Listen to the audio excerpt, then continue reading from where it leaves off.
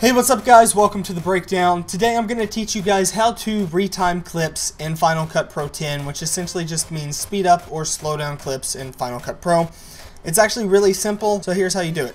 Highlight the clip that you want to retime and go ahead and come over here to the retime tool. And from here you can choose slow, fast, normal, hold, blade speed, all this. But essentially if you want to slow down a clip, you select one of these, and if you want to speed up a clip, you can select one of these. As you can see, when you speed up a clip, it's going to give you this fast 400%. I'll make it bigger so you can see that a little better. It says 400%, but you can come in here and you can actually click on custom as well.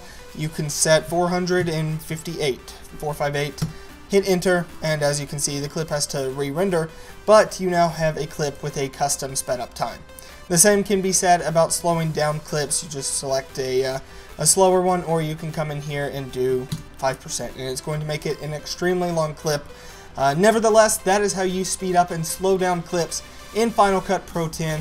If you guys have any questions, please leave them down below. We would love to be able to help with anything you need in Final Cut. Thanks for watching this video, guys, and I will see you next time.